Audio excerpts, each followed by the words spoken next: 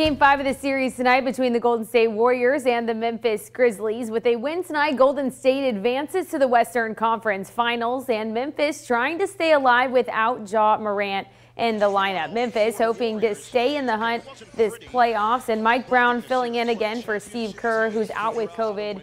Warriors looking to close out the series this evening in Memphis. We'll start off in the second quarter. The Grizzlies up 25. Tyus Jones here drives, hits it off the glass, and this lead was big early. Heading into the third quarter, it's Steven Adams here who gets blocked. He finds Jones down low for the lay-in. It's 88-55 Grizzlies lead, and staying in the third, the lead keeps getting worse. Jaren Jackson drains a triple from the outside, and this time it's Zaire Williams who nails the three from the other side. He gets the foul. It's a 55-point lead. Draymond Green here having fun with the fans in this blowout as the Grizzlies go on to force a Game 6 with a 134-95 win. The Warriors look to win the series in the Bay on Friday. We'll see if they can do it. Well, they have nothing to worry about. They only got drilled tonight.